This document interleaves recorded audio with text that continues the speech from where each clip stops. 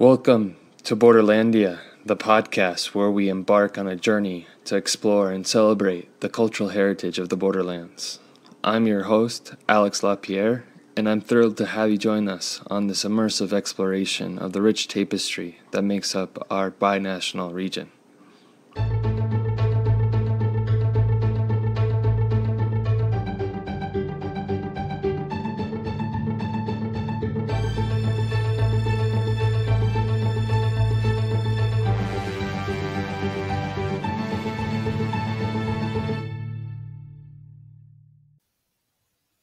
Hello everyone, thanks for joining us today. My name is Alex LaPierre. I'm the founder of Borderlandia, a binational organization dedicated to building public understanding here of the Borderlands. And today we're joined by a very special guest again, Jack Williams from the Center for Spanish Archaeology. He participated in several different archaeological excavations in the community of Tubac, Arizona, which is located in between Tucson, Arizona and Nogales, Arizona in southern Arizona. And today, the subject of our podcast is going to be in regards to his archaeological discoveries and excavations in the barrios of Tubac, the historic neighborhoods. Jack, thanks so much for joining us today. I'm really excited to talk to you about this subject. It's my pleasure to be here. Awesome. So when we talk about the barrios, let's start from the very basic. What is a barrio in Spanish, and what is a barrio here in Tubac, Arizona? What is this word describing? Well, I think I may have been the person to have introduced it into Tubac, because at the time, not a whole lot of coherent discussions were going on of the Urrutia map, which of course shows the community clustered around two separate plazas. And these two plazas are actually separated by an arroyo. And in studying the Urrutia maps, I had seen several of them which talked about neighborhoods and used the word barrio. So I thought it would be suitable to use that same term, even though it was not specifically used in connection with the map of Tubac. It was other Urrutia maps. So I suggested that we talk about a northern barrio and a southern barrio. And eventually we probably excavated approximately 14 different structures in the South Barrio, to some extent, not comprehensively, of course. And then probably a half dozen in the Northern Barrio we tested. So we slowly started to get a handle on some of the differences, and it was very interesting. And of course, I was particularly interested in how that map had been created.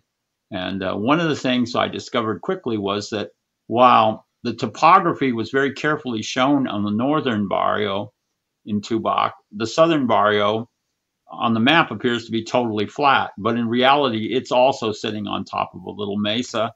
And one of the other things that was quite exciting was to see that the center of the town, which at the time of the Urrutia map was in the Northern Barrio, around the commandant's house and the chapel. But by the 1870s and 80s, the center of the town had moved down to where that arroyo was. So the town really had a centralized cluster in the area that's sort of a dead space in between the two barrios on the Urrutia map. So to kind of give people a little bit of a geographical perspective, when we talk about the North Barrio, that would be to orientate oneself. Visiting today in Tubac, you would see St. Anne's, where if we consider that historic plaza to be the center of historic Tubac. You have St. Anne's in front of you. You have the Tubac Presidio State Historic Park right there. So the North Barrio would basically be north from that central plaza. Is that correct? It would be on that central plaza and would include everything on the northern side of the arroyo. So you can imagine the town divided in half, with the southern half being the South Barrio and the northern half being the North Barrio. That's probably the easiest way to think about it. And they did fall in a very organic way because they surrounded open plazas, which were clearly the central area of each one of those little clusters. And you pretty much the demarcation, the differentiation between the two barrios, you say is due to the natural arroyo that exists separating them. Yeah, the arroyo divided them up, and for, I think, obvious flood reasons, it was not a good place to put buildings. And in the Anglo period, they put them in there. But my impression is they probably got flooded pretty regularly. But there are ruins of those buildings in between the two. And they clearly date from the artifacts you can find around them to the much more to the 1870s to circa 1900, up to the time of the Baca float land movement, when they were all the population was driven out of there and back into the North Barrio. And you mentioned the Urrutia map, the 1767 map that we have of the earliest depiction of kind of the urban morphology of the community of Tubac, the garrison place. You know, on that map, I think I've counted probably approximately 60 different dwellings and about 60 milpas. What are some of the things that stood out for you in the archaeological investigations? Are there certain buildings or dwellings that stood out to you? Well, what you could clearly see was that the places where the map indicated there were structures, and virtually all of them, we were able to identify the structures were there. They were within maybe a meter off of being absolutely right on the position we could determine. But what we also discovered was in both the northern and the southern barrios, there were lots of earlier and later structures dating into the Spanish and Mexican periods, and of course, even more recently, in those locations. So there was a lot of archaeological material from different time periods. The other thing that we could see very clearly was that, structurally speaking, not all of the buildings that are shown on the Urrutia map would probably be like conventional adobe structures with cobblestone footings and azoteas. What we saw was a lot of evidence for a more or less formal sort of jacal or choza.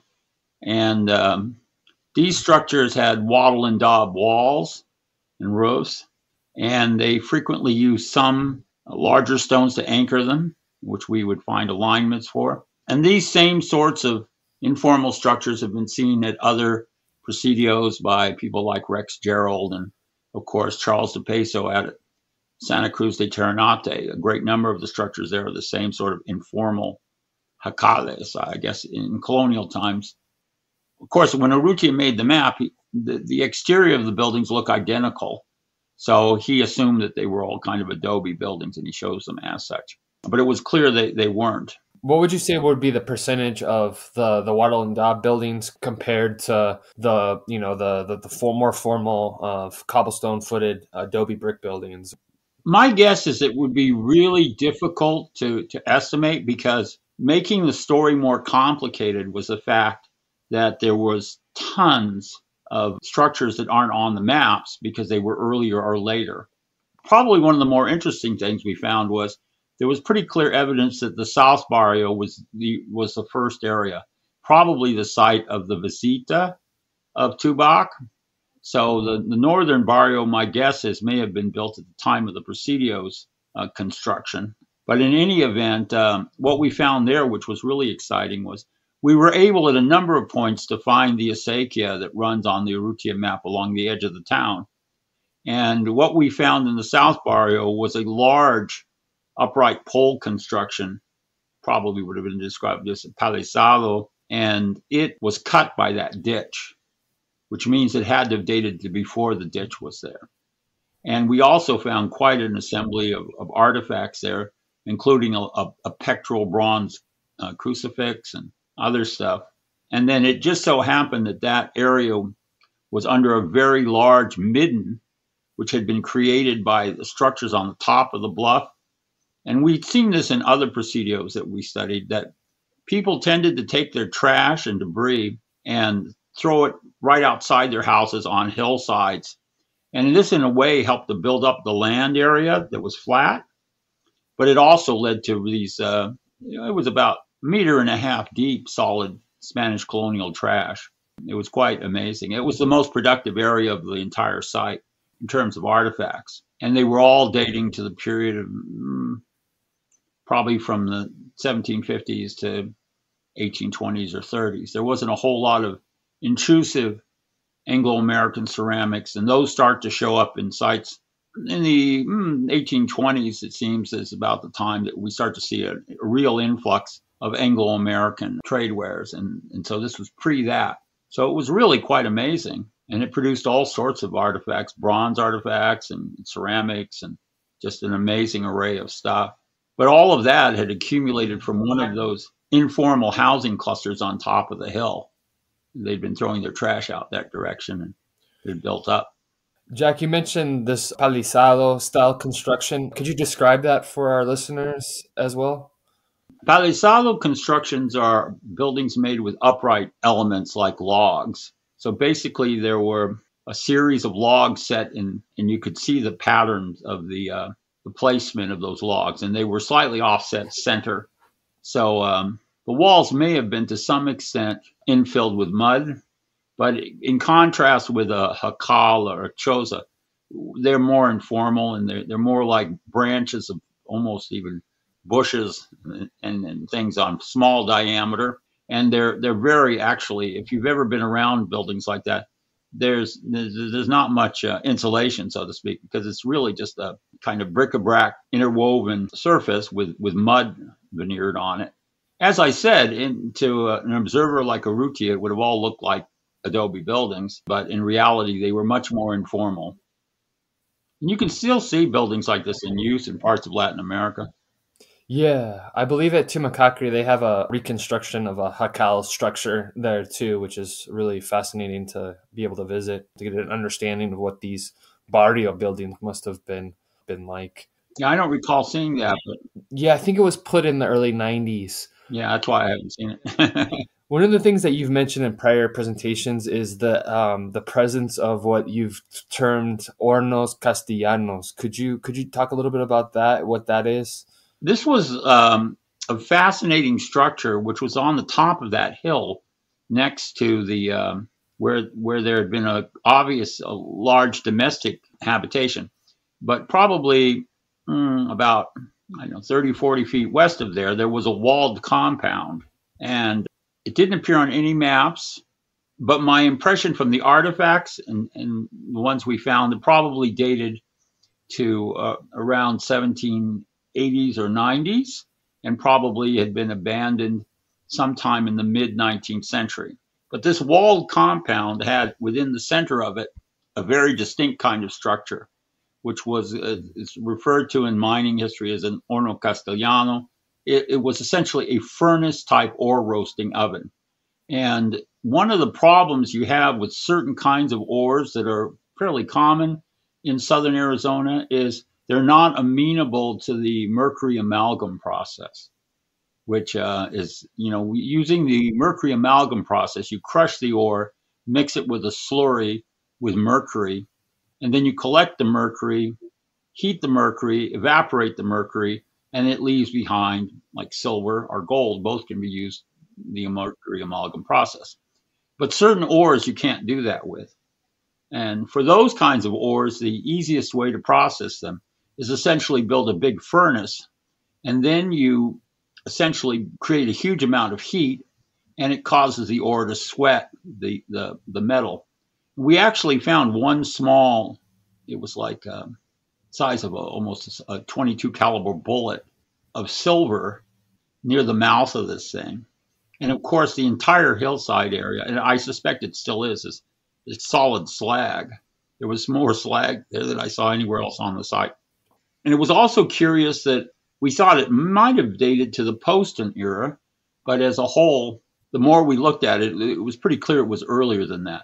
One of the amazing things that we found in it, underneath the floor of this thing, under a couple of little structures that were inside this compound, we found a Zuni bear fetish, which had been ritually damaged.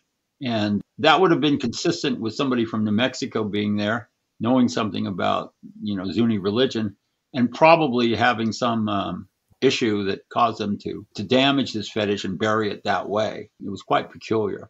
But, if you go back into the historical record of Tubac, there are New Mexicans during the colonial period that are getting over there. They're getting into the Santa Rita Mountains, and they're also getting to Tubac. And so another thing we found both in the Tubac excavations and in the Tucson excavations that I did at the presidio there was a small amount of Zuni polychrome. And when I first found it, I thought, this is odd. I almost thought somebody had been salting the site with, New Mexican pottery because it seemed so odd.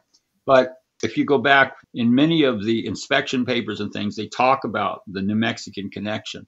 So there were a few people getting through the Tubac. And it was leading to the redistribution of a little bit of objects like that. So in any event, lot of unexpected things. And this compound with that fetish that you said dates likely to the later period of colonial Tubac, 1780s, 1790s. This was located near the southern, somewhere near the southern Barrio district, is what you were saying, or the northern? Oh, it was definitely pretty close to the center of the South Barrio. It was, if you know the area, there's a huge disturbance created in the site by a trenching or flood control channel that runs right through the South Barrio, and it was right on the banks of that. It was partially damaged by that, but mostly intact in there. And it had a very clear cobble footing. It was really obvious, and the furnace itself was just classic. I had seen a similar furnace in Southern California at a mining camp that was more intact. So I kind of recognized what it was. And at one point, we did have a couple of mining people come out there. One of the amazing things about Tubac in general, in both the North and South Barrio, is there's silver ore virtually everywhere. But very little of that silver ore is from the direct area of Tubac. It's from all over southern Arizona. And it really speaks to the fact that the soldados were bringing back ore. They were all, miners as much as chasing Indians when they were out in the backcountry. So my guess is that they brought a lot of high grade ore that they saw back, and they would process it in small amounts. Now, one of the odd things about Tubac in general is there is not any obvious arastras in the town. And I kind of wondered what the heck had happened. But little by little, talking to locals and things, my guess is perhaps as late as the 1930s, there still were. And there were several places in the vicinity of the South Barrio we found huge piles of cobbles. And my impression is that, in the 1930s, there was a tremendous interest during the Depression of reworking old works. And my guess is people went in there because you could still, what happens, of course, with the mercury amalgam is it works its way down into the floor of an arastra. And you can sometimes pop around the rocks and get a little of that and get a little money out of it. And people were so desperate during the Depression, I think that's what they were doing. So unfortunately, I think that the arastras, like the one that State Park has, that did exist in Tubac, I think they were pretty much all mutilated beyond recognition. The Horno Castellano and that compound had escaped all that because it wasn't even recognizable, I think, to the people that were there. And my guess is that, it was because of the peculiar nature of the ore. Now, I'm trying to remember, I think there's a 19th century depiction of an Horno Castellano at another site in southern Arizona that I recognized. And I think that was over toward, for some reason, it tells me it was in the vicinity of Arivaca. But in any event, it has to do with the mineralogy of the ore deposits. But one thing's for sure, mining was a major aspect of Tubac's existence, even though it wasn't a mining camp in the sense that the mines were right there in the town. They were bringing ore in for processing. I guess the idea behind that was to have the relative protection of the presidio there to do that work. Would that be a correct assumption, or? I think that was certainly part of it. Part of it was, of course, you have to remember all these soldiers lived in a world where a major activity that they pursued was mining. So if they were always looking for ore. And so when they were out chasing the Apaches, if they saw something that looked promising, they'd take some back. Now, small batch processing, you don't use an arrastra for that. And in fact, you can do that with very limited means. And one common way is to use potatoes, believe it or not. You can hollow out a potato and put ore in them and with a little bit of mercury amalgam, and you can do a little tiny process. Now, you couldn't turn that into a profitable enterprise, but you could certainly discover one. And of course, what they were hoping was to get a really big strike, at which point there would have been a kind of mining flurry of activity. If you look at the history of mining in Sonora, you'll see that most of the major mines found in the colonial period were found by soldiers.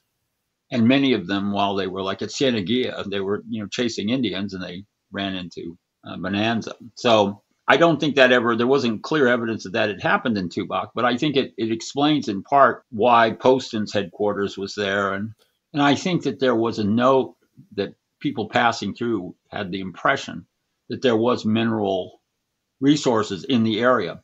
What was very obvious, though, was there were no obvious mines right in town or on the edge of town or anything like that. You'd have to get off at least a few miles away into the mountains on either side to probably get into richer. The only authentic mining camp from the Spanish period in Arizona was Aravaca. So it existed as such for a brief period. And the best description of that is Geronimo de la Rocha's description of when it was already abandoned, but he describes it. I spent a lot of time looking around Aravaca to trying to locate the original settlement, was never able to find it convincingly. But that's partly because Aravaca was so heavily reworked in the 19th century from mining. And Jack, getting back to that compound house, many of our listeners will have, visited the Tubac Presidio State Historic Park, and they have those great rocks that kind of show the kind of primitive outline of the Casa de Capitan.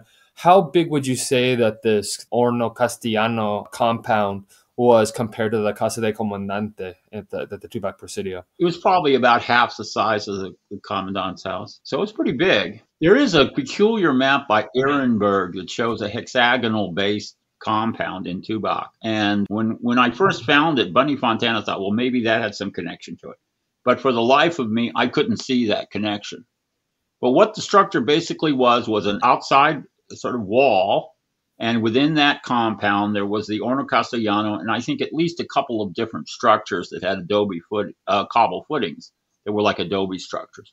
There may have been other informal structures in there as well that weren't too obvious, because the site was affected in a variety of ways by erosion and various kinds of deposition, and looking at sort of site formation processes of the site. That particular area of the site had eroded away much more than soils had accumulated. So the cobbles were very visible without any excavation of the outlines of the structures. And the thing that was really obvious, that right on the hard pan, which was sterile, there was just a layer, probably a couple of centimeters to maybe 5 or 6 centimeters deep, of slag. There was just tons and tons of slag, which is one of the things that happens when you use this kind of mining process. You produce tons of slag. And it was pretty clearly silver.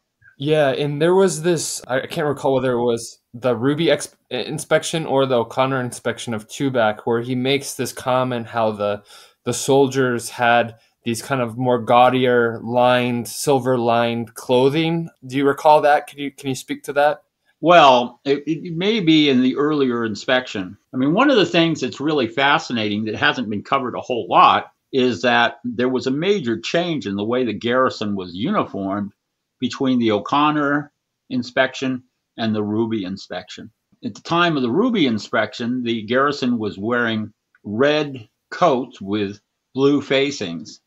And the uniform was actually designed by Anza. And we know a lot about it because Ruby was so impressed by it, he proposed to make it the official Presidio uniform for the entire frontier.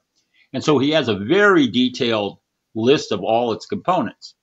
But when it came time to write the Royal Regulation of 1772, the authors of that, who were probably more than anyone else, probably was Jose de Galvez. In any event, when they put that together, they opted for the king's livery rather than a fairly standard Spanish cavalry uniform is a red coat.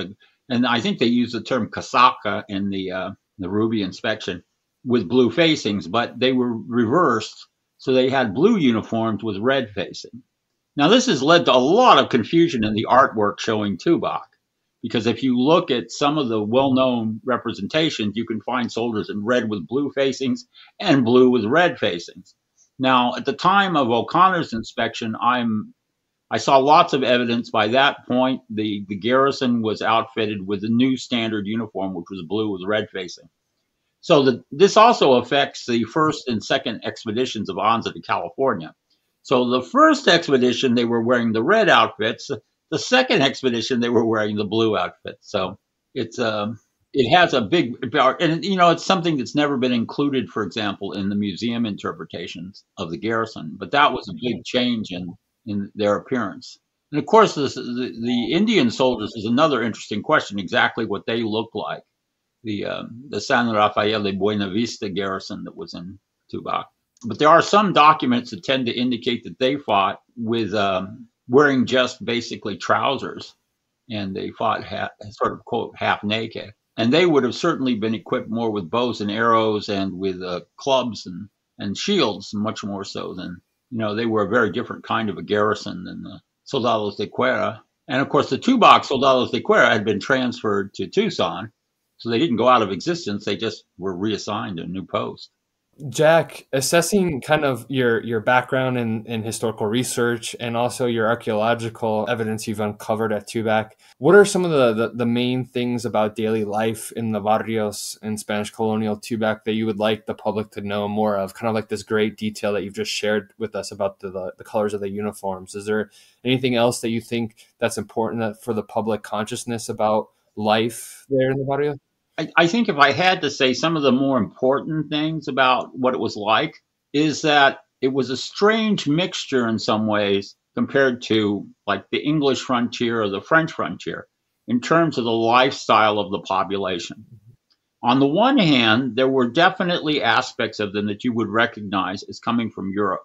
A lot of their clothing, certain of the technologies they used, but there was a tremendous amount of what they did on a daily life basis, which actually came from Mexico and really dated to before the Spanish period. So whether it's using manos and metates to process food, or the interiors of the houses, which lacked the kind of furnishings we're used to. I mean, these houses did not have beds and tables and things that we like think of colonial Williamsburg. So on the one hand, you have to think of them as being a combination of Europeans and Mesoamericans or pre-contact Mexican traditions, but also local native traditions were absorbed and play a part. And in a very sense, the material world they lived in, like a good portion of their ceramics were O'odham ceramics. They weren't Spanish at all. And of course, if you look at the historical record, you see a tremendous amount of local native peoples, Opata peoples and O'odham people, and Indians from places as far afield as maybe New Mexico, all being absorbed into that population. So in a very real sense, the culture was a mixture of local native, Mesoamerican Indian, and European culture that was quite distinct. And it's in the character of how those things blend within each region of the frontier that makes the differences over time that we can see between, say, Sonorenses, Chihuahuenses, Tejano, and Californio, and the Nuevo Mexicano. So the cultural diversity of the frontier, which we can see in documents and the archaeological record, and you can really see, for example, even looking at the churches of these various regions, that was something that was reflected in the population as a whole. So it was a distinct mixture of all those things that made them the people that they were. So, but it would have seemed sometimes strange to us. You had these ladies wearing sometimes fairly fancy European clothing, squatting on the floor to prepare dinner, and I mean, it doesn't fit our kind of pioneer colonial model based upon the English experience, which most of us are more familiar with. But the one exception to that, of course, was the officers. And the comandancia was a very fancy house. And it would have had people living there. There probably, besides the family of Anza and Beldarrain that lived there would have been a serving staff of more than a dozen people. And they lived in a pretty nice style. And that was probably the place where the unmarried soldiers resided as well, because they typically resided at the commandant's house. And of course, besides it being the center of the residence of the commandante also maintained the guardhouse, which had a 24-hour-a-day guard. And in addition to that, there was also where the presidio store would have been, which was the only commercial enterprise in Tubac in the presidio era. So, and that would have been where all the goods that were shipped on an annual basis up to the frontier would have been then purchased by the soldiers, or sometimes they would have been paid in goods, in fact, I'm sure, at that facility. And people coming long distances, like anyone that was up in that area that was engaged in prospecting, or the priests that needed they needed some more paper because they ran short from the annual shipment, that's where they would go. So presidio stores would have been an interesting thing to see. I've never seen one fully reconstructed, either visually. We have enough documents that you could do a pretty good job of putting one together, but it was less like a formal store with a counter than it was a warehouse. But all of that had to be managed by the comandantes, so they were in the business of being merchants as much as they were soldiers sometimes. In fact, that was one of the criticisms that Ruby had of a lot of the presidio commanders, was that they were much better at being merchants than they were being soldiers. Anza had a reputation for not doing that. Now that remained a mansion. It was sort of like the one fancy house in Tubac until the abandonment of the presidio at the end of the San Ignacio del Tubac phase. That is to say, when the presidio was transferred to Tucson. The entire settlement was virtually abandoned before the new garrison was moved in there. And during that time period, Juan Bautista de Anza basically transferred the title, which it had been a private residence. He transferred it to government property. So from that point on, it was a government-owned building.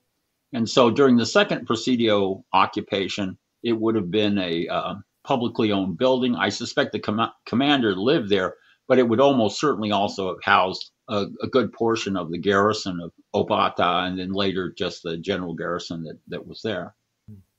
Jack, you touched on ceramics and kind of your brilliant takeaway of life in Spanish colonial Tubac, the syncretism between the different indigenous cultures and in Spain. So kind of thinking of that, what is it that, about the ceramics that the kind of the takeaways from that? You mentioned the fact that there was a lot of mass-produced locally Odam wares, but also that there would have been mayolica, right? That lead glazed Spanish style from productions in Puebla. Could you talk about maybe the Spanish colonial identity in mayolica and the presence of that in your excavations? Yeah, well, what I would say, the first thing to keep in mind is that the tin enameled wares, which are Loza Blanca de Puebla, which we commonly call mayolica, it's a term that was introduced in the late 1800s, originally borrowed from the majolica, believe it or not, which is a English word that was used for like Dutch tin enameled wares. Anyways, one way or another, it ended up getting transferred, and of course, in part, it comes from a confusion that people wondered where the tin enameled wares that got to Italy came from. And the people that brought them to Italy initially were primarily Majorcan merchants. And so they assumed it came from Majorca. So that's how it became mayolica. But in colonial times, they called it Loza Blanca. And the entire amount of imported wares compared to indigenously, locally produced ceramics, the imported wares represent probably less than 5% of the ceramics. So it's a small amount of the total assemblage. So if you dug up 100 pieces of broken pottery from Tubac, 95 of them are probably going to be either plain ware, or they may be red slipped ware, which was another ceramic type made in Sonora. And there's a few other exotics, but they would all be local indigenous wares. So of that very small 5% of decorated wares, the great majority of those would have represented this tin enameled ware that we call mayolica. And it passed through several distinctive style changes, so it's very easy to date. And Tubac produced quite an array of different types, which are recognizable from other Spanish frontier sites. Then a very small percentage of the imported wares included Chinese porcelains. And then as the Mexican Republic period evolved over time, particularly after the War of Independence period, after, say, the 1820s, we see increasing amounts of English ceramics, creamware and pearlware in particular, and transfer wares, which are imported in abundance to Mexico and then get up to the frontier. And the tin enameled ware tradition, which had centered primarily in Puebla and it had been sent north, that diminishes and finally becomes very minor and then disappears entirely. So that by the time of Poston, for example, nobody, I think, would have had anything but an antique that was still Loza Blanca. Now, some of these ceramics may not have been used so much for eating as they were for display. And of course, they're not really used for cooking. They're used for serving when they are used. But the Chinese porcelain in particular, it's quite likely it was actually not in use as a tableware, but was just put on a shelf on the wall and things like that. So, but in any event, those very fancy decorated wares are very tiny, small amount of the total population of the ceramics that are around. They're a very small amount of it. So they're not super abundant. But Tubac has a very good array of them, and it's a good place to study. Of course, one of the exciting things about Tubac was that you could very much see that some of the early assumptions that had been made did not hold true. For example, Hank Dobbins, in his study of Tubac, had suggested that the really fancy ceramics would be concentrated around where the commanders lived at the commandancia, which is, commonly over the years was called, quote, the presidio. But in reality, we found that even it seems like the poorest person living in the South Barrio and pretty much everywhere in the North Barrio had access to them. So maybe the commander had a little more, but it wasn't the case that the commander was the only guy that had the Chinese porcelain. And I would say as a whole, this really pointed to something that we did learn from doing this very large area, which is that when compared to the lives of native peoples like at Tumacacri or at San Javier del Bac, the soldiers and their families enjoyed a great deal of more prosperity, of an abundance of trade goods of every kind. And that included ceramics, but it also included metal objects. And so it's a mistake to think about the social distance of the soldiers and the commanders saying like, well, the soldiers are peasants and the commander is like a nobleman. I think it's pretty fair to say that the soldiers and their families occupied a kind of middle status position. But I got a chance to look at this carefully because in one of the projects I supervised at San Javier del Bac, they were laying a pipe trench, and it went through probably 6 or 7 old dam houses from the late 18th century. And so I didn't get a chance I did what I could. It was a salvage project, and I screened a good chunk of it. And what I could see was there were almost no trade goods there at all. Very few small amounts of bronze and brass objects, almost no decorated ceramics, and what you would expect, the superabundance of dam plainware and redware. In that case, the houses were very apparent. I hope that some remnant of them are still there, but it's right outside the compound of the existing church complex at San Javier. But in any event, it was very interesting for a comparative purpose. And that really followed the same kind of things I had seen from the work I did at the San Agustin mission site in Tucson as well. Those places just didn't have a whole lot of fancy trade goods. If we compare them to missions in California, the missions in California have a much greater abundance of trade goods. In that sense, the Sonoran missions are much more like the New Mexican missions, which are similarly, it's very scarce. I mean, if you find one piece of Maiolica or 2 or 3 pieces during maybe a 6-week season of excavations, you found quite a bit. Another interesting structure that we never were able to explore completely was there were the remnants of a stamp mill in the North Barrio, which is not shown on the Urrutia map, but my guess may date to the Poston era. But it was next to, at the time, the property was owned by the Valentines, I guess. But in any event, I don't know if that still remains there. It was hard to get to when I visited at the time, but there was still some masonry construction there. Yeah, Nancy Valentine is still here locally in the Low House. Is that what you're referring to, or close to there? It's close to there. It was on the back side at there was a edge of the escarpment, and then out at the base, and it was pretty clear there was the way the water had run into the thing. But it was a sizable construction, and there was like I said, quite a bit of it visible above ground, although it was heavily overgrown. And my general impression was it was a stamp mill, but I didn't ever get a chance to really document it thoroughly. I'll have to ask her again. So could you describe a little bit for our listeners a stamp mill? What exactly that is? Well, stamp mills are devices which basically allow usually water traveling through the thing, moves a series of cogs and wheels, which causes some upright elements to rise up and fall. And on those upright elements, which are like poles, there are large iron shoes. And those iron shoes basically crush ore. So you pour the ore through the stamp mill and it crushes the ore. And then the ore is mixed typically with the mercury amalgam, and it's processed using, arastras. But that would have taken place at some distance. It's basically an ore crushing device. But it would make sense for it to have existed in Tubac, but I never saw any records indicating its existence. And I mean, it could have been a grain mill from the looks of it, but grain mills don't make a whole lot of sense in Tubac. One thing that the Tubac story includes is at some point when the presidio was founded and when it was a visita, they were processing everything using manos and metates. And it's quite clear that at some point Tahona style mills came in, which, use one or two mules pushing in. They're big giant wheels of solid stone. And there are quite a number of those that are around Tubac. And actually, while I was there, Bob Barncastle showed me one that they accidentally ran into doing some grading on one of the properties in the North Barrio. And it was a half of one, and it was clearly not brought in from, some ranch in the distance. It was something that probably had been left there.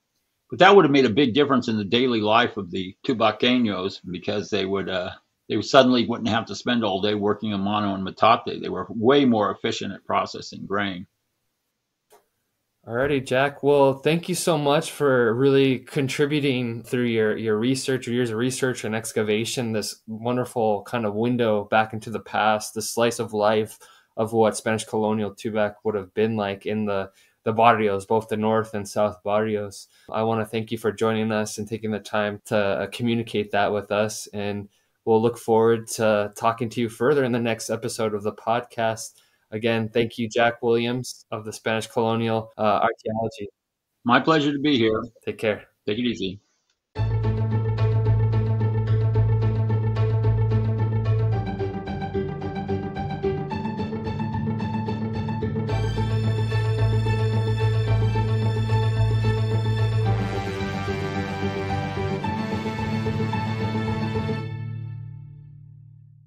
Thank you very much for listening to this week's episode. You can find more information by visiting us at borderlandia.org. We are a binational organization committed to building public understanding of the borderlands. Thank you.